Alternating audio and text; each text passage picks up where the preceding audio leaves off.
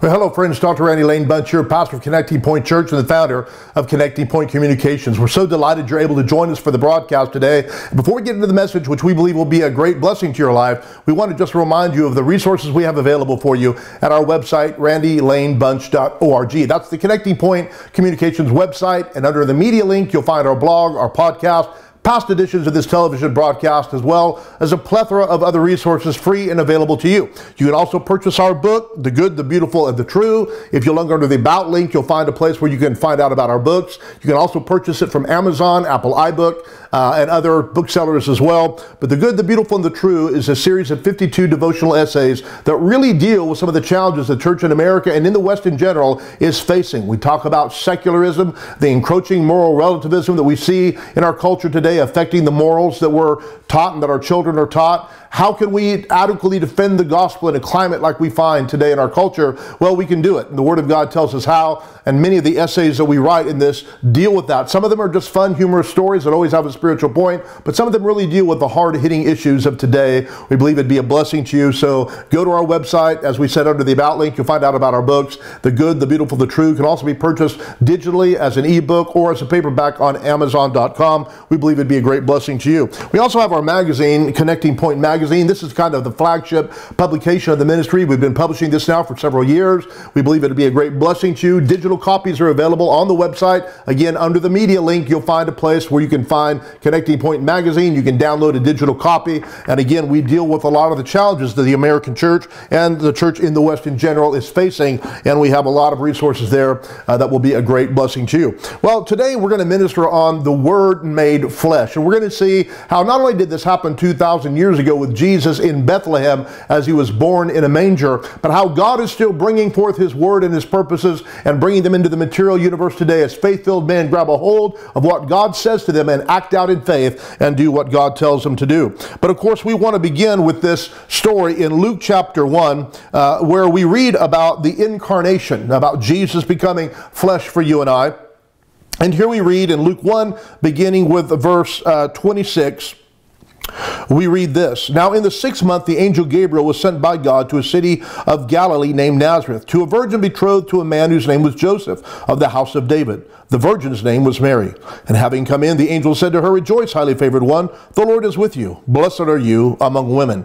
But when she saw him, she was troubled at his saying, and considered what manner of greeting this was. Then the angel said to her, "Do not be afraid, Mary, for you have found favor with God. And behold, you will conceive in your womb and bring forth a son, and shall call his name Jesus. He will be great, and will be called the Son of the Highest. And the Lord God will give him the throne of his father David, and he will reign over the house of Jacob forever, and of his kingdom there will be no end." Then Mary said to the angel, "How can this be, since I do not know a man?" In other words, this is a question of process. How are you going to accomplish this? And the angel answered and said to her, "The Holy Spirit will come upon you, and the power of the highest will overshadow you.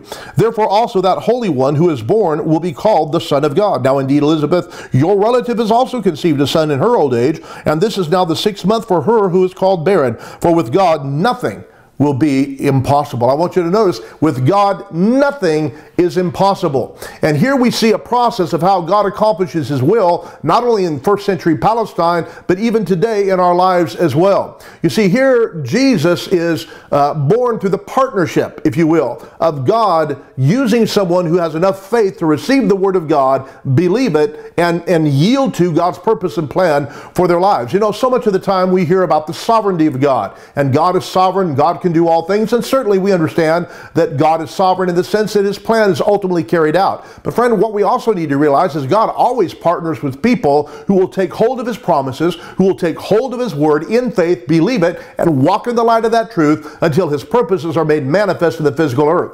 And I think we need to realize that that's what he wants to do with you and I. God is still speaking. In fact, you know, when Jesus faced Satan in the wilderness temptations, he said, "Man shall not live by bread alone, but by every word which proceedeth," present tense, out of the mouth of God. God's still speaking. He's still accomplishing his kingdom purposes in the earth today. What begins as a dream or a desire in the heart of God is ultimately communicated to we, his people. And as we act in faith on what he tells us to do, the word can be made flesh and the purposes of God can be made manifest. Really, if you think about it, this is the exact same process by which we're born again. In fact, I want to look at 1 Peter chapter 1, verse 23. You know, we know in John 1:18, the Bible said that the Word was made flesh and dwelt among us. Jesus was the Word made flesh. And that angel brought that word to Mary, and Mary believed it, and it became the seed, if you will, that was fertilized in her womb by the Holy Spirit, and the Word was made flesh. Christ came forth. But notice what the Bible says here in 1 Peter 1:23. It says, having been born again, not of corruptible seed, but of incorruptible, through the Word of God, which lives and abides forever. That word seed in 1 Peter 1:23 is the Greek word sperma. So in other words, when we hear the Word of God, that seed of the very life and nature of God is planted in our hearts. But it's when we believe in the promise that the Holy Spirit, who is hovering about us to bring conviction and persuasion of the Word of God, He does a work of regeneration, and literally Christ is born in you. Christ in you, the hope of glory. God's life and nature is born in you. But it's His Word coming, the Spirit of God hovering over that Word to bring conviction and confirmation of the truth of the reality of the Word of God. And as we believe it,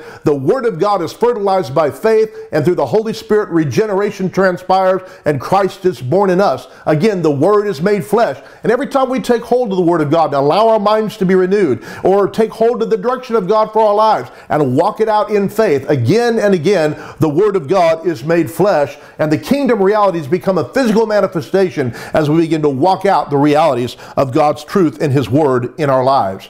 I want you to notice that this is exactly what the great heroes of faith did again and again and again. In fact, let's go ahead and look at Hebrews chapter 11, this great hall of faith, these men of God who took hold of the promises of God and steadfastly stood on them and walked in the light of that truth until God's promises became a physical reality in the earth. In Hebrews chapter 11, verse 1, we read, now faith is the substance of things hoped for, the evidence of things not seen. For by it the elders, talking about all these great heroes of faith, the elders obtained a good testimony. For by faith we understand that the worlds were framed by the Word of God, so that the things which are seen were not made of things which are visible. Now, again, going back to verse 1, now faith is the substance of things things hoped for, the evidence of things not seen. I've always liked the New American Standard translation of verse 1 much better. It says it this way, now faith is the assurance of things hoped for, the conviction of things not seen. I like that. The conviction of things not seen. You see, friend, faith always deals with what you can't yet see and what you don't yet have. If you can see it, if you have it, you don't need faith for it. But when God gives a promise, we don't see it in manifestation yet, but we have the assurance, we have the conviction of things not seen because God gave us that promise. And we have an expectation, a hope that they will come to pass because we have faith in what God has told us. And the Bible said that all these elders, these great men of faith, obtained a good testimony, obtained a good report with God because of their faith. Now, I remember years ago hearing a Bible teacher say that he couldn't quite understand verse 3, because it says, by faith we understand that the worlds were framed by the Word of God, so that things which were seen were not made of things which are visible. And it sounds very much like God is talking about the creation of the universe, how through His Word He spoke the universe, the worlds, the planets into existence. And of course we know that He did that. In fact, He created the world ex nihilo, meaning He created it out of nothing, which is exactly what this verse says, that the things which are visible came out of things which are not visible. It came out of the Word of God, and that's all very true. But as this author said in his book, he made a great point about this word worlds. It's actually the Greek word aeons, and it really means ages or time periods. And really what the author here is saying of Hebrews is this, that all the respective time periods in which these elders, these great men of faith were living, each one of these time periods, each one of these ages in which Enoch and Noah and Abraham and all these great men of faith lived, these ages were shaped, framed, formed, and fashioned through faith, through the Word of God, as these men heard from the Lord, believed Him, and walked out the reality of His promises until it became a physical reality in the earth. If you think about it, for Noah, it was a big boat. God told him, I'm going to bring judgment to the earth. And the Bible said that Noah for 100 years was a preacher of righteousness. So with one hand he's hammering, and the other hand he's preaching to that sinful generation, letting them know that judgment is coming to the earth. But even though he had never seen rain, even though it had never rained before, Noah, on the basis of the Word of God, began by faith to act out what God said. And pretty soon there was a kingdom reality sitting in his backyard, a giant boat that became the salvation of the 8 members of his family that lived through the flood. flood. For Abraham, it was a bouncing baby boy. God gave him a promise. He said, you know, your heir is going to inherit your goods. And at that time, he didn't have a child. And of course, he's aging, and God gave him the promise at 75. But as the years tick by, Abraham isn't seeing a son. And finally, he's 100 years of age. He has no natural means whatsoever of bringing the promise to pass.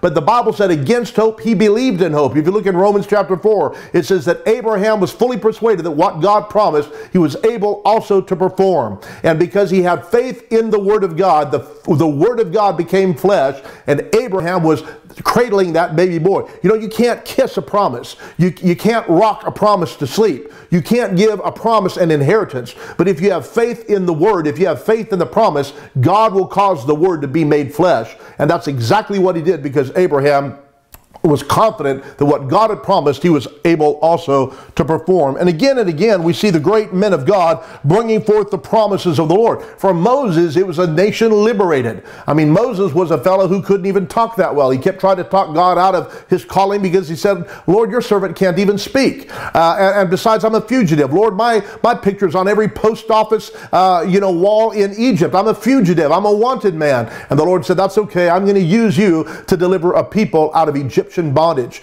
And so Moses believed the promise of God, and 10 plagues later, the nation of Israel came out not as captives, but as free men with the wealth of Egypt in their hands. And the Bible said that there was not a single feeble soul among their tribes. God brought them out with a high hand. Joshua, it was a land inherited. The generation that came out of Egypt with Moses didn't believe the promise, and their bodies died in the wilderness because they wouldn't take God at his word and inherit the land. But God raised up Joshua to be just like Moses. And he said, you will inherit the land, you and your generation. And those people believed God. And one by one, those cities in Canaan fell.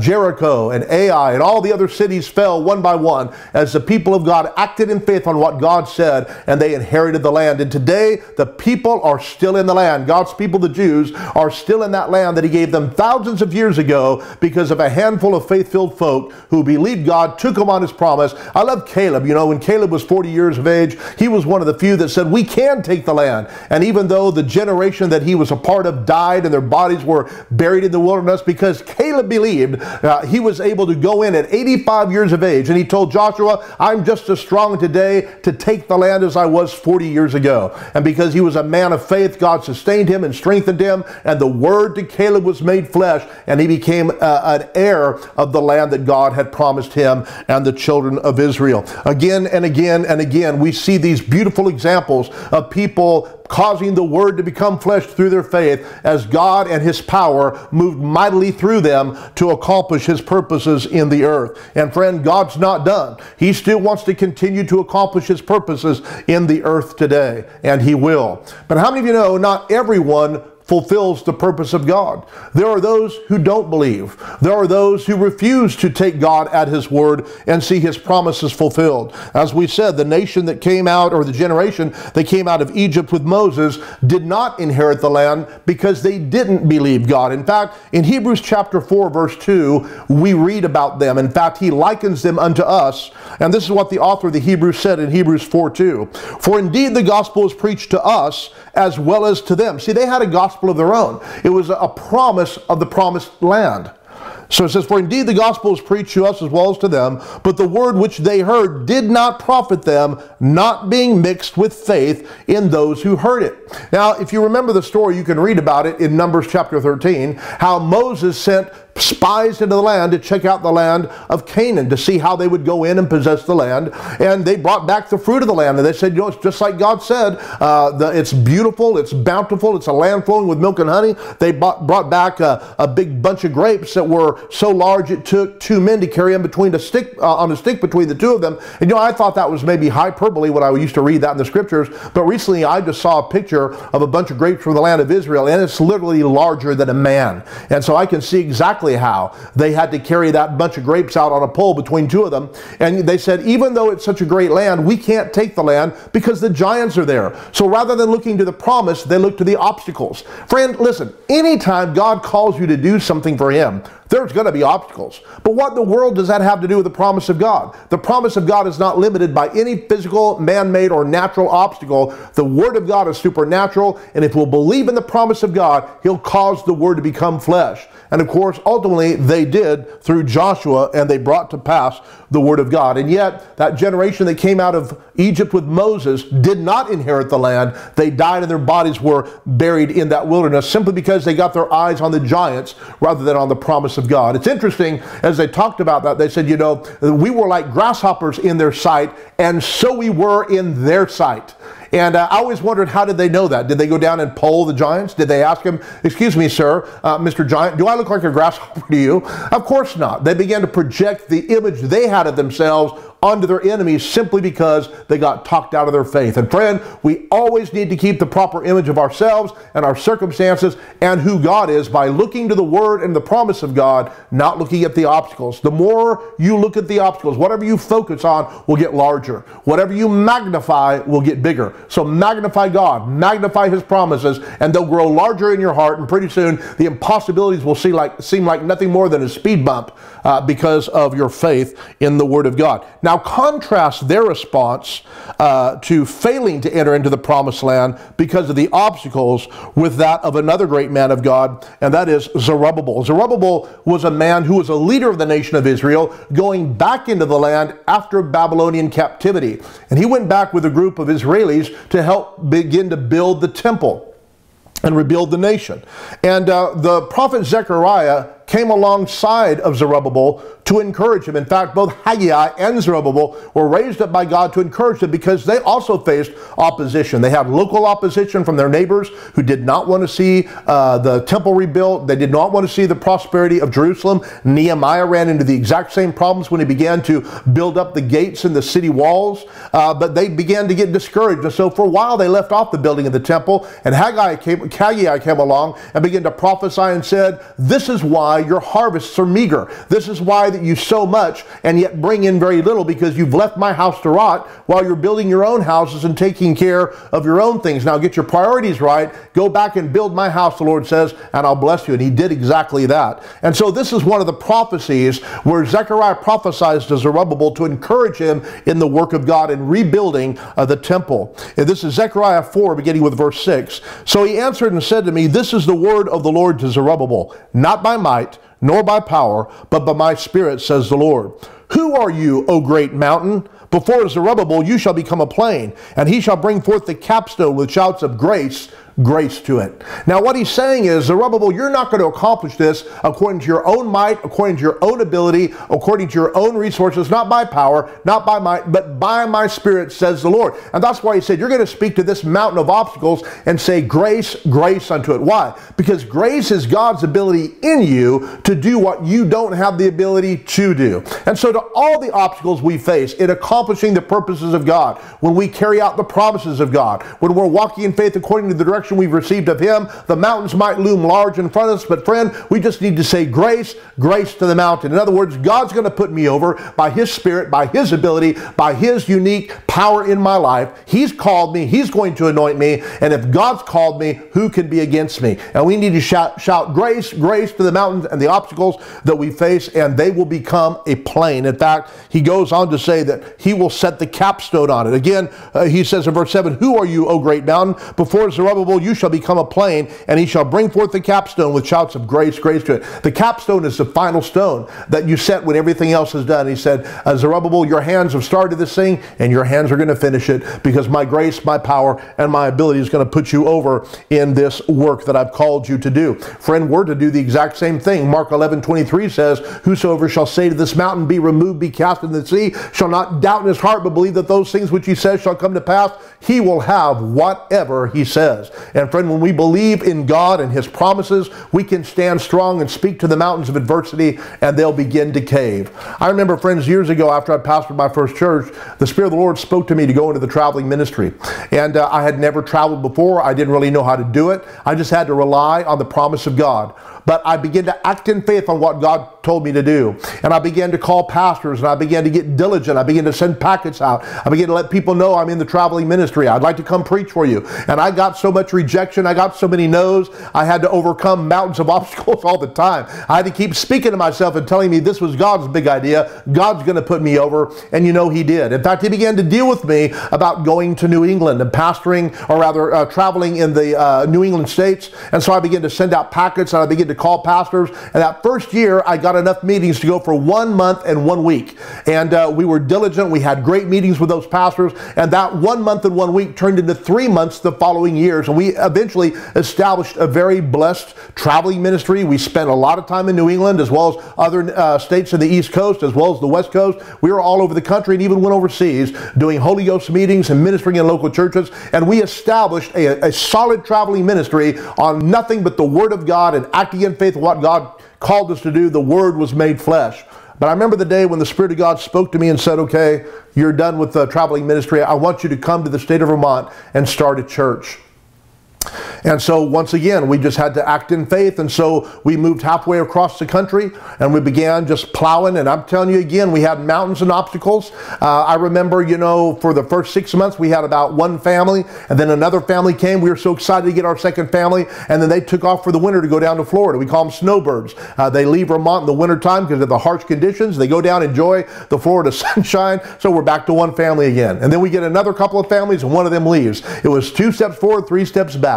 We just continued to persevere, and before long, we had this beautiful church. And I remember years before that, I was still in the traveling ministry, looking to make this transition into pastoring in Vermont. And God had spoken to me about Vermont actually years ago, even before we entered the traveling ministry. And I would put together jigsaw puzzles of the state of Vermont. Everywhere I'd go, I would see Vermont or New England everywhere I went. I remember going down to Los Angeles to do a meeting one time, and I saw Vermont Avenue and New Hampshire Boulevard. I couldn't go anywhere without seeing the word of the Lord speaking to my heart and reaffirming that call to go to New England. And like I said, we traveled there. But then when God called us to start that church, as I said, we just faithfully obeyed Him. And I mean, the conditions are harsh. I mean, we were hauling this heavy sound equipment across ice-covered parking lots, sometimes for just 2 other people besides our family. And like I said, sometimes we'd have families come and then families go. But over a period of time, we established that church. And I'll never forget, friends, we were in a new facility. We had been renting hotel rooms, and it was good. We'd grown, but we finally rented our first facility. It wasn't going to be a hotel room. It was going to be ours. And so we had a day where we were painting it and fixing it up. We moved in our chairs, set up our sound equipment, and all of a sudden I just stopped and I had to say and realize, this is exactly what I've been preaching about. This is the Word made flesh. God had spoken to me when I was still in the traveling ministry. I want you to go to Vermont. I want you to start that church. And as we acted in faith, little bit by little bit, God brought into manifestation the kingdom reality in physical form that He had placed in our heart of having a church in the state of Vermont. We pastored that church for 10 years. And I remember on that day, as we were cleaning the church and fixing it up and painting it and getting it ready for our first service, one of the gentlemen testified and talked about what a great blessing that church had been to him and the time that he had been there. And I thought, again, this is the Word made flesh. This is the Word becoming a reality in his life because we believed the Word of God to us to go and plant this church. And the unseen kingdom reality in the heart of God to have a church in Vermont became a physical reality because we believed the Word of God. The Holy Spirit empowered us to do it, and the Word of God became flesh. I remember when I began writing books more recently. I'd written a book some 20 plus years ago, but more recent times God told me to write up a very particular book. And I said, okay, I'm going to do that. I sat down at the typewriter and I pounded that thing out. About 2 months later, we had the book done, went through the publishing process. And again, I remember holding that book in my hand. And once again, I realized this is the Word made flesh because God had spoken to me. I want you to take those radio broadcasts you've been doing on the California Central Coast, and I want you to turn it into a manuscript and publish a book. And so I took the word that God gave me and I just acted in faith on what He told me to do, found a publisher who has now become a dear friend of mine, a very important connection in my life. But now today we can hold that book in our hand, the Word made flesh, simply because God gave us a promise that we acted on in faith. And through the power of the Holy Spirit, shouting grace, grace to all the obstacles, it came to pass and became a reality in our lives. Friend, God wants to do the same thing in and through you. God still has kingdom realities He wants to bring into physical manifestation in this earth. And right now they're just a dream in the heart of God, or maybe they're a dream in your heart. God's given you a vision. God's given you a plan to step out and obey Him in some area of service. And right now it's not a reality. But friend, if you'll take hold of the promise of God and day by day diligently go in and begin to work on that in faith. You know, some people say, well, God's called me. I'm just going to wait till God brings it to pass. That was never my approach.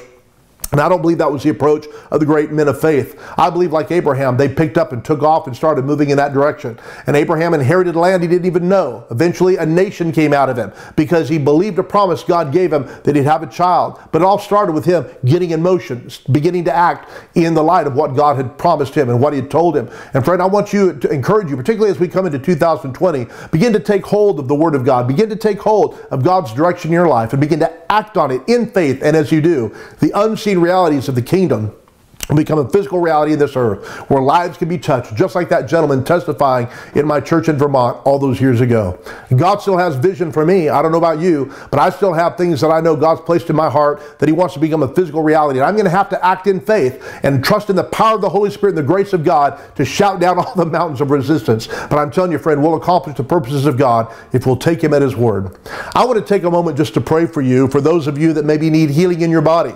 Every week we take an opportunity to pray for those who don't know Christ and who need healing in their body. So if you've never made Jesus Christ the Lord of your life, I want to pray a very simple prayer with you. If you believe that Jesus died on your behalf and that he bore your sins for you to be sin sacrifice to pay your debt, and if you believe that God raised him from the dead to be the Savior of those who will call upon him, friend, you can be saved. If you're really ready and willing to accept Christ into your heart, I want to ask you to pray a very simple prayer with me. Just say this. Say it from your heart. Mean it with all your heart. Dear Heavenly Father. That's right. Just say it out loud. Dear Heavenly Father, I come to you in Jesus' name. I believe Jesus died on the cross for me. And right now, I ask you to forgive me of my sins, Father. Jesus, come into my heart. Change me. Transform me. Make me brand new. I repent of my sins. I accept you, Jesus, as my Savior, and I confess you as my Lord. Thank you, Lord, for saving me. In Jesus' name, amen. Friend, if you prayed that prayer, I want to hear from you. Email me at info@connectingpc.org. And we also want to pray for you. If you need healing in your body, we're going to pray for you right now. So just extend your hands toward the TV screen, the computer screen, whatever you're watching. We're going to pray and believe God for a miracle in your life. Father, in the name of Jesus, I pray for my friends watching this broadcast right now. Father, I pray with all of my heart that your healing virtue, your power, your anointing would go right through that television screen, that computer screen, that device screen. I pray that you would touch them by your mighty power. I command pain and discomfort to leave their bodies now. I command deaf ears to hear, blind eyes to see. I thank you for making the crippled to walk. I thank you, Father God, for straightening spinal cords and repairing back injuries. I thank you, Father God, for healing bursitis, Father God. I thank you for healing arthritis in the name of Jesus. Thank you for restoring those, Father God, who've had tibial meningitis. I command the pain to depart, for their bodies to be made whole, to be made straight in the name of Jesus. We take authority over every evil spirit afflicting and plaguing the people of God. We thank you for delivering them from oppression, Father. In the name of Jesus, we give you thanks and praise for it. In Jesus' name we pray.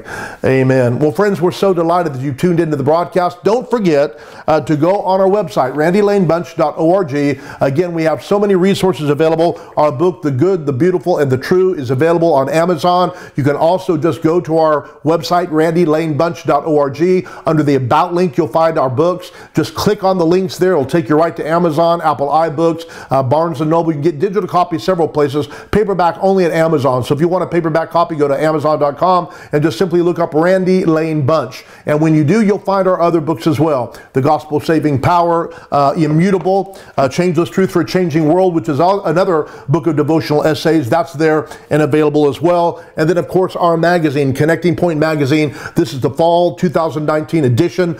In January, we'll have the winter edition out for 2020. Man, how the years fly by. But friend, we want you to be resourced. We want you to have what you need so that you can walk in the victory that Christ has secured and purchased for you. We love you. We believe God for you. We believe God's going to do great things in your life in 2020. But always remember, as we celebrate the birth of Christ, as we celebrate this Christmas season, always remember the reason for the season, that Jesus came and was born in that Bethlehem manger so that he might one day become the sacrifice of sin for all of us, that we might have life in his name. God bless you. We love you. We'll see you next time on Connecting Point.